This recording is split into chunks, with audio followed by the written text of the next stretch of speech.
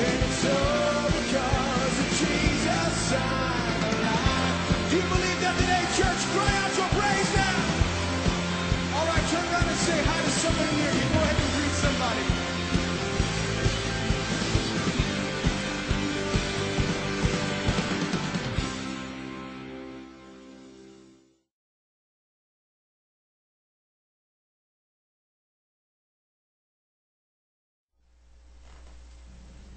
And good morning. We meet once again. Before we get started, I was checking late night talk show out, and I figured everybody would enjoy this. Scientist was on, and the host, we're talking to him, and the scientist said there's 3 possible reasons for our creation. The first being that DNA was deposited into the primordial soup. The second was aliens deposited us onto this planet.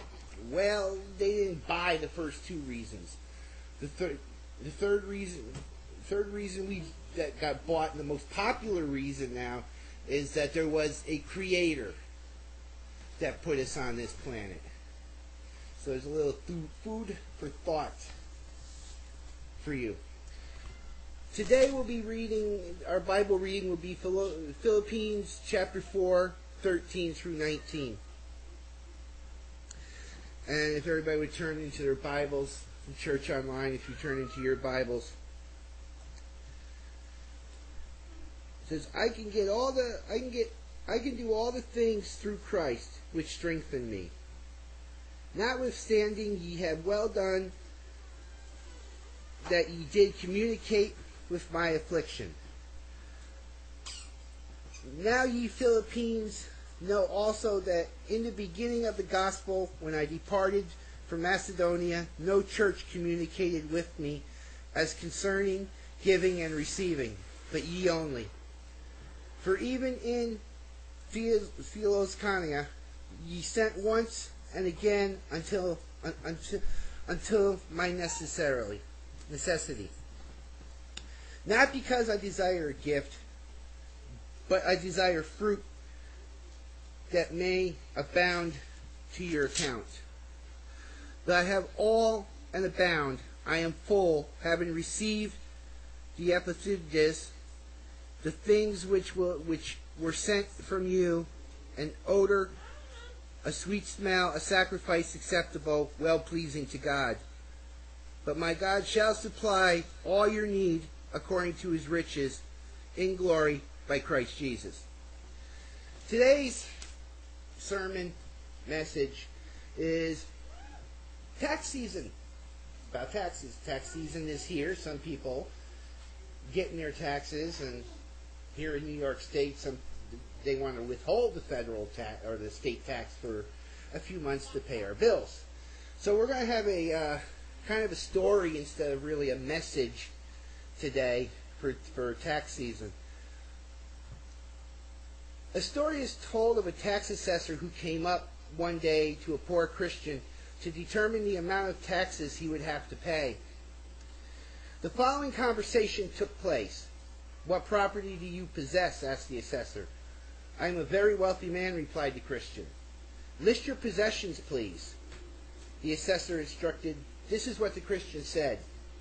He said, first, I have everlasting life. In John chapter 3, verse 16, says, For God so loved the world that he gave his only begotten Son, that whatsoever believeth in him should not perish, but have everlasting life. Second, he said, I have a mansion in heaven. From John chapter 14, verse 2, in my Father's house are many mansions. If it were not so, I would have told you. I go to prepare a place for you. Third, I have a peace that passes all understanding. Philippians chapter 4, verse 7. And the peace of God, which passeth all understanding, shall keep your hearts and minds through Christ Jesus. Fourth, I have joy unspeakable. From 1 Peter chapter 1, verse 8. Whom, having not seen, ye love, in whom through now we see him not, yet believing ye rejoice with joy unspeakable and full of glory. Fifth, I have divine love which never fails. 1 Corinthians said, charity never falleth, but whether there be prophecies, there shall fail, whether there be tongues, there shall cease, whether there be knowledge, it shall vanish away. Sixth, I have a faithful wife. Proverbs 31, verse 10 through 12. Who can find a virtuous woman? For her price is for above rubies. The heart of her husband doth safely trust in her, so that he shall have no need of spoil. She will do him good and not evil all the days of her life. Seventh, I have healthy, happy, obedient children. Exodus 20, verse 12. Honor thy father and thy mother, that thy days may be long upon the land which the Lord thy God giveth thee. Ephesians chapter 6, verse 3. That it may be well with thee, and thou mayest live long on the earth.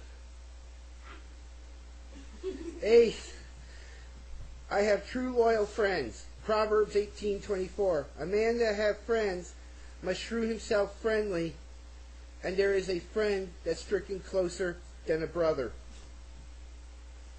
Ninth, I have songs in the night. Psalms 42, verse 8. Yet the Lord will command his loving kindness in the daytime, and in the night his song shall be with me, and my prayer unto the God of my life. 10. I have a crown of life. James 1, verse 12. Blessed is the man that endureth temptation, for when he is tried, he shall receive the crown of life, which the Lord hath promised to them that love him. 11. I have a doctor that is on call at all times, and he makes house calls.